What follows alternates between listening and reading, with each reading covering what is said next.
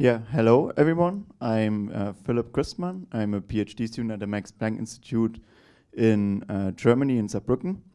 And this is a joint work together with my two supervisors, Rishiraj Saharoy and Gerhard Weikum, who have also been at the Max Planck Institute for Informatics in Saarbrücken at the time of this work. So I would like to introduce our new benchmark for heterogeneous question answering named CompMix in this talk. So let's start with what I mean by heterogeneous question answering. So imagine different factored questions by end users, like who was fouled before the first penalty in the 2022 FIFA final or Argentina's ball possession in the same football match. Actually, QA systems have to tap into very different types of information sources to be able to answer these types of questions. The first one requires more context that is typically not present in structured information sources such as tables or knowledge bases, and thus you have to likely tap into textual sources for answering this question. On the other hand, the second one taps into numeric data that is typically more likely to be present in information sources such as tables. Further, there are also questions like which team was behind by 2 goals but still won a FIFA final that requires access to different types of information sources. So in this case, the table and the knowledge base. The table could, for example, provide a list of all FIFA World Cup final winners, and the knowledge base could provide the scores of the respective finals. So we make a claim, or in general, there's a series of works that tries to propose QA systems that operate over heterogeneous sources as a result to integrate multiple such information sources in the first place and to enable a broader answer coverage of the QA system.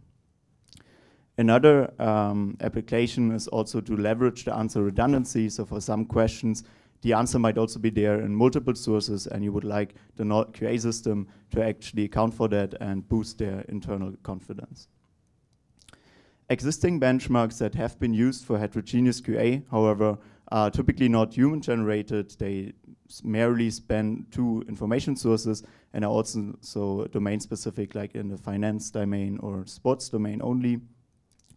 And as a result of that, existing methods for heterogeneous QA typically actually considered a source-specific benchmark, such as for KBQA or text QA, and then artificially weakened one of the input sources, say dropping 50% of the knowledge base, which is not really a realistic assessment of the quality of the QA system. To this end, we released a CompMix dataset with crowdsourced questions.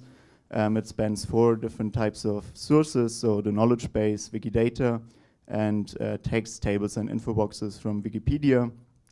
And we also cover 5 different domains, books, movies, music, TV series, and soccer.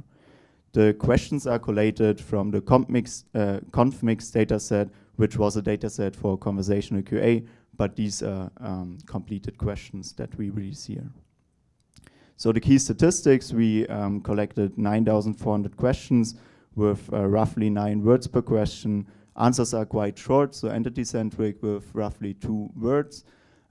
We cover 5,400 different entities, and also 2,500 are long-tail entities, so have less than 50 KB facts, which also language models, for example, typically struggle with.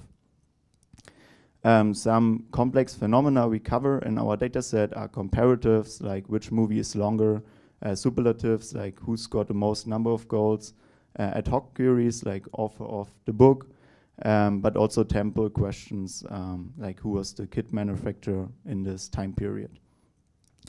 Others are count or ordinal questions, and of course we also cover a series of simple questions.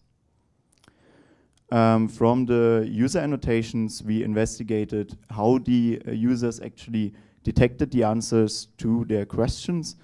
And in general, integrating a single information source is not sufficient, as you can see from this result here. So you would merely get an answer presence in these sources of 30% or so.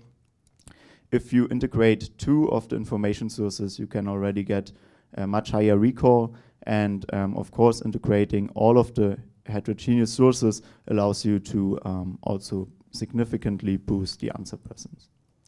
We were also looking into answer redundancy, so we measured for each question how many of the different information sources contain the answer to the question, and we found that leveraging answer redundancy, so if multiple sources point towards the same answer, can make quite an impact. So for many of the questions, more than 50%, the answer can be found in at least 3 of the information sources.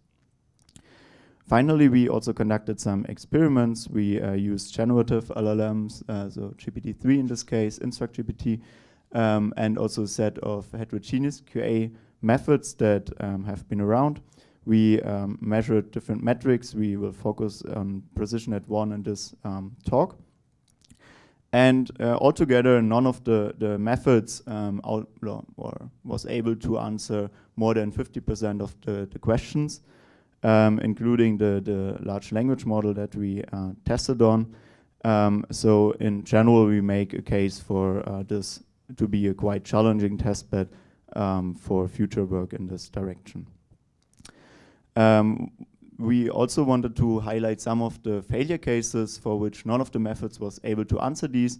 So who played as adult Pi Patel in Life of Pi movie? This is, for example, quite challenging because they are 2 different. There's a notion of a child Pi Patel and an adult Pi Patel, and you have to also tap into different types of sources, the textual and the structured sources, to be able to answer these.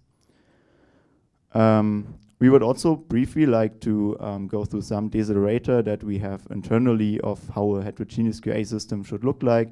Of course, it should integrate heterogeneous sources in the first place, but we also would like suggest to ground the answer to specific evidence, which is in contrast to what large language models typically do.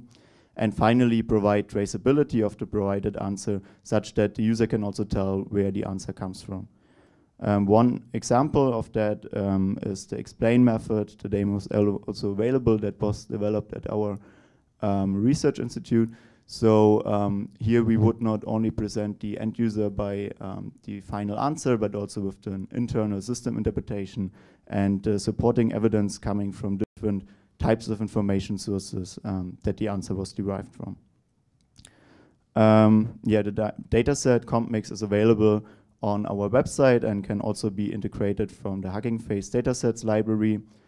In the interest of time, I would only briefly go through the actual data. So we provide a question, but also a set of metadata like the domain, the question entities in the data in the question, and also the answer as text, canonicalized to Wikidata, and we also provide the respective answer source that was used by the crowd worker. So coming to the key takeaways of this talk, we proposed or released a new CompMix dataset for heterogeneous QA with 9,400 questions. The questions are generated by humans, so are more natural than in existing datasets. Integrating heterogeneous sources is inherently required, and existing methods merely answer 50% of the questions correctly. We also have a leaderboard on our webpage, and the dataset has all been used already in recent work. So with that, I would like to thank you for your attention, and yeah, I'm happy to answer any questions.